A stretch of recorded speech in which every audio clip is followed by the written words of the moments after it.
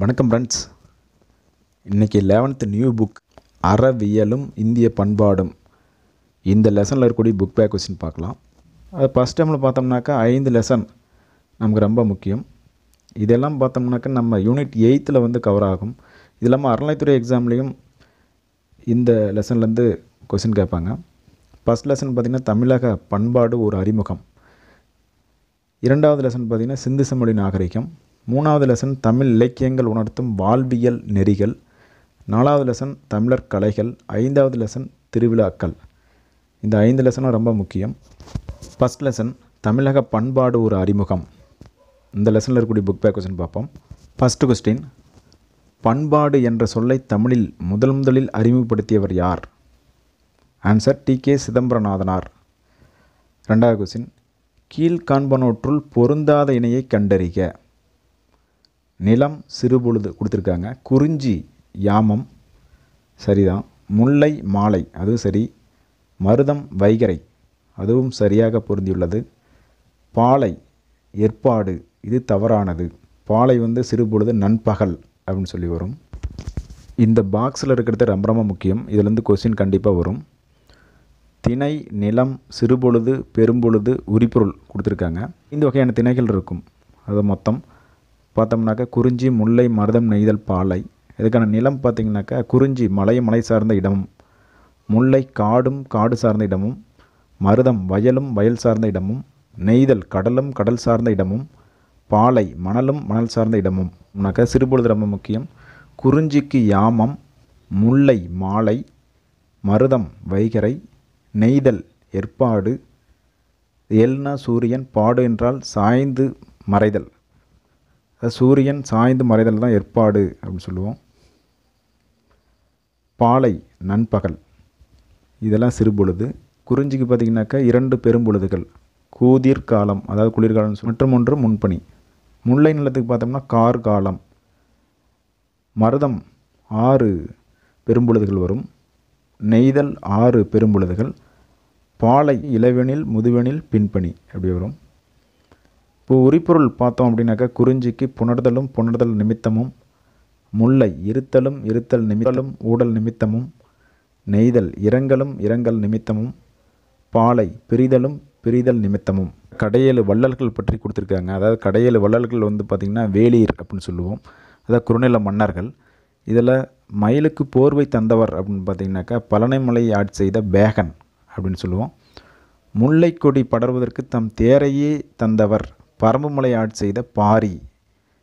அதே போல் குதிரைகளை பரிசாக வழங்கியவர் மலையம்மா நாடு ஆட்சி செய்த திருமுடிக்காரி. அதே போல் நீல நாகத்தின் உடையை இறைவனுக்கு போர்த்தி மகிழ்ந்தவர் பொதியமலை ஆட்சி செய்த ஆய் அண்டிரன் அப்படிங்கிறவர். அதே போல் அரிய நெல்லிக்கனியை அவ்வைக்கு ஈந்தவர் தகடூர். அதாவது தகடூர்னால் இன்றைய தருமபுரி ஆட்சி செய்த அதியமான் அப்படின்னு சொல்லுவோம். மலைவாழ் மக்களுக்கு அனைத்து பொருள்களையும் வழங்கியவர் கண்டீர மலையை ஆட்சி செய்த நல்லி. யாழ் மீட்டும் பாணர்களுக்கு பரிசு வழங்கியவர் கொல்லிமலை ஆட்சி செய்த வல்வில் ஓரி. இது ரொம்ப முக்கியம். கீழ்காண்பனோற்றுள் சரியாக பொருந்தியுள்ள இணையை தேர்ந்தெடுக்க. பாரி அதாவது முல்லைக்கு தேர் தந்தவர் பாரி. இதுதான் சரியான ஆன்சர். மீதி 3ம் பார்த்திங்கன்னா தவறான ஆன்சர். பேகம் பார்த்திங்கன்னா மயிலுக்கு போர்வை தந்தவர் அப்படின்னு வரணும். ஆய் அண்டிரன் பார்த்திங்கன்னா நீலநாகத்தின் ஆடையை இறைவனுக்கு அளித்தவர். அதியமான் அவ்வைக்கு நெல்லிக்கனி அளித்தவர். இப்போ சரியானது பார்த்திங்கன்னா பாரி முல்லைக்கு தேர் தந்தவர். அடுத்து பொறுத்துக. தொண்டி ஆன்சர் பார்த்திங்கன்னா திண்டிஸ். முசிரிஸ். பொற்காடு பகரி. குமரி கோமாரி அப்படின்னு சொல்லி அழைக்கப்பட்டது. 5வது கொஸ்டின், கிமு 5ஆம் நூற்றாண்டில் வாழ்ந்த புகழ்பெற்ற கிரேக்க மருத்துவர். ஆன்சர் பார்த்திங்கன்னா கிப்போக்ராட்டஸ். அடுத்த 6வது கொஸ்டின், பண்பெனப்படுவது பாடறிந்து ஒழுகுதல். இப்பாடலடி இடம்பெற்றுள்ள நூல் கலித்தொகை. கலித்தொகை தொகுத்தவர் யார் அப்படின்னு சொல்லி பார்த்தோம்னாக்கா நல்லந்தோவனார். அதாவது நெய்தல் கிளையில் 33 பாடல்களை பாடிய நல்லந்தோவனார் தான் கலித்தொகையை தொகுத்தவர். அதே போல் கலித்தொகையில் ஏறுதழுவுதல் பற்றி குறிப்பிடப்பட்டிருக்கு. அதாவது முல்லை நிலத்தில் பார்த்திங்கன்னா ஏறு தழுவுதல் வந்து சிறப்பாக நடைபெற்றது அப்படின்னு சொல்லுவோம். அது தமிழர்களுடைய வீர விளையாட்டு. அது இன்றைய ஜல்லிக்கட்டு அப்படின்னு சொல்லுவோம். அடுத்து 7வது கொஸ்டின் பார்த்திங்கன்னா பின்வரும் கூற்றையும் அதன் காரணத்தையும் படித்து விடைக்குறிப்பை தேர்ந்தெடுக்க. கூற்று: உலகம் என்பது உயர்ந்தோர் மேன்றே என தொல்காப்பியம் கூறுகிறது. காரணம்: நல்ல வழிமுறைகளை பின்பற்றி பண்பாட்டில் சிறந்து விளங்குபவர்களே உயர்ந்தவர்கள். இதன் ஆன்சர் பார்த்தீங்கன்னாக்கா கூற்று சரி, காரணம் சரி. 8வது கொஸ்டின், 10 பாட்டில் ஆற்றுப்படை நூல்களின் எண்ணிக்கை எத்தனை? ஆன்சர் 5. 9வது கொஸ்டின் பார்த்தீங்கன்னா, பொன் செம்பு ஆகிய உலோகங்கள் மீது பொறிக்கப்படுகின்ற எழுத்துக்கள். ஆன்சர் பார்த்தோம்னா பட்டயங்கள். 10வது கொஸ்டின், சரியான விடையை தேர்ந்தெடுக்க.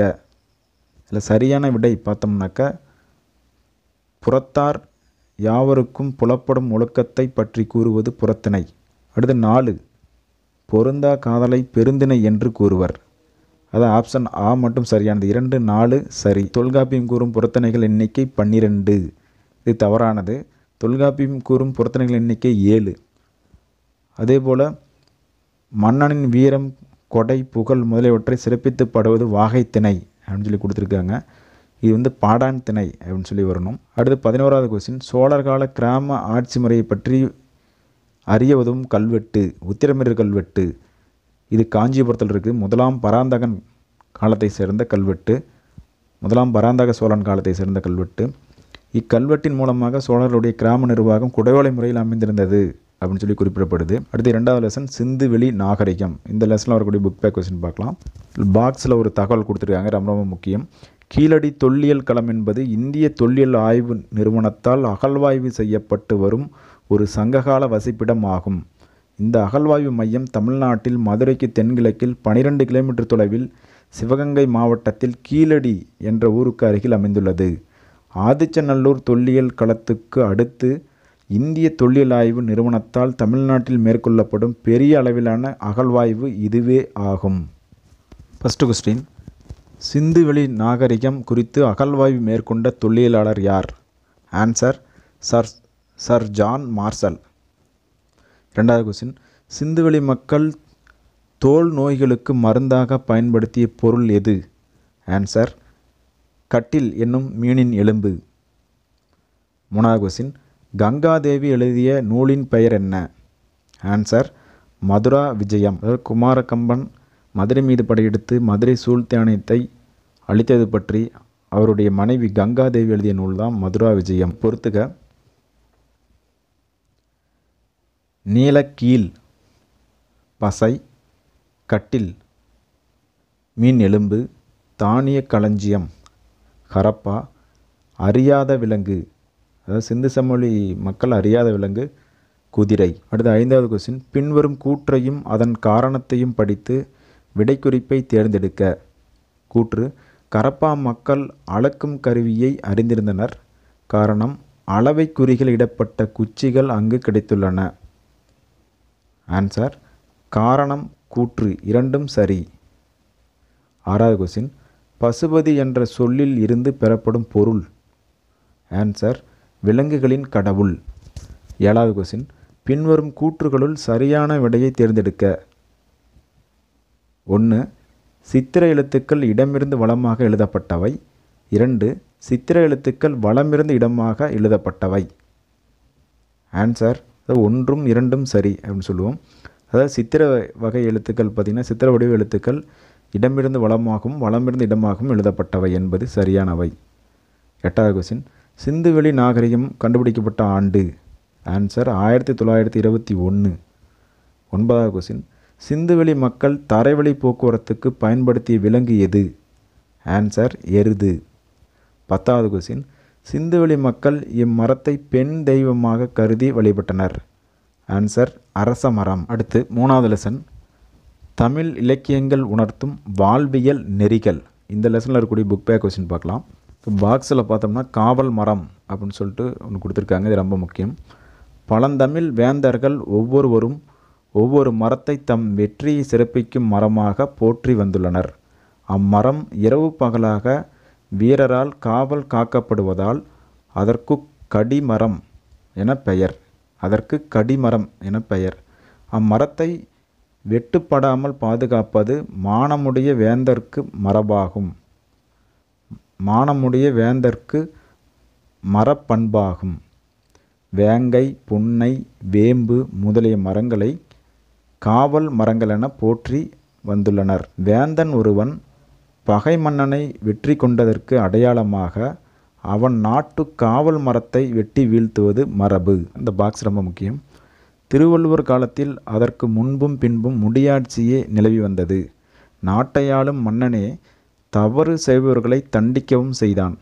மன்னன் தண்டித்தாலும் நீதி வழங்குவதற்கென அறங்கூறு அவையங்களும் இருந்தன என்பதை இலக்கிய சான்றுகள் தெரிவிக்கின்றன. அறங்கூறு அவையம் 10 பாட்டு மதுரை காஞ்சி குறிப்பிடுகிறது. அறநிலை திரியா அன்பின் அவையம் புறநானூறு. மரங்கெழு சோழர் உறந்தை அவையத்து அரங்கெட அறியாதாங்கு நற்றிணை.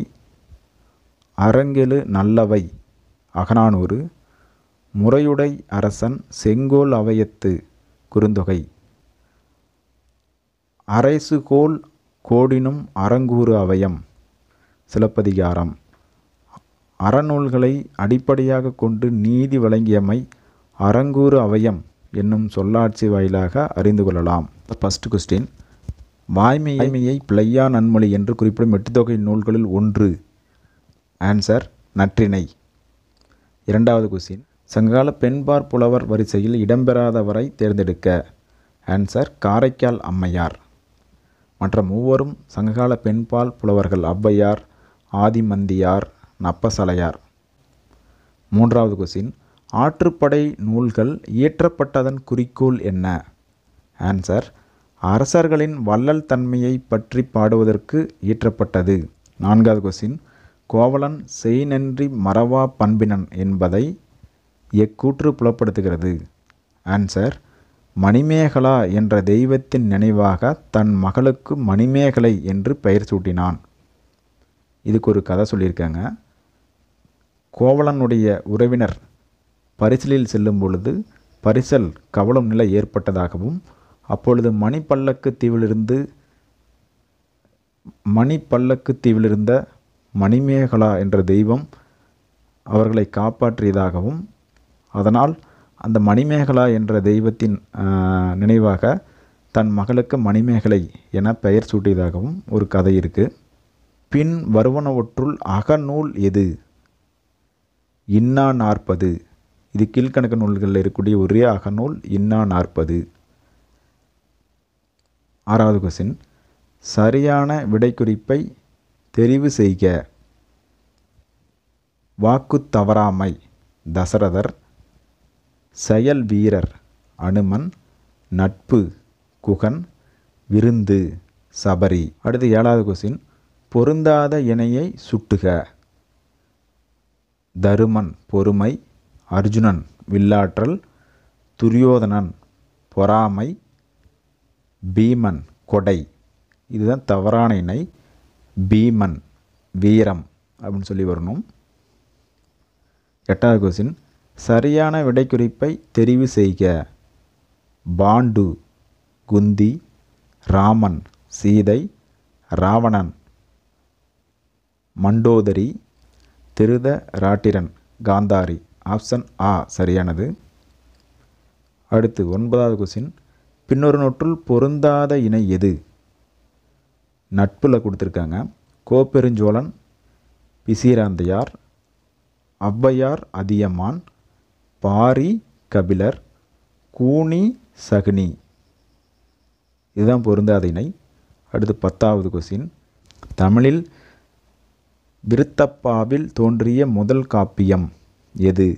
ஆன்சர் சீவக சிந்தாமணி. அடுத்த வீடியோவில் அடுத்த 3 லெசனுடைய புக் பேக் கொஸ்டின் பார்க்கலாம். வணக்கம்.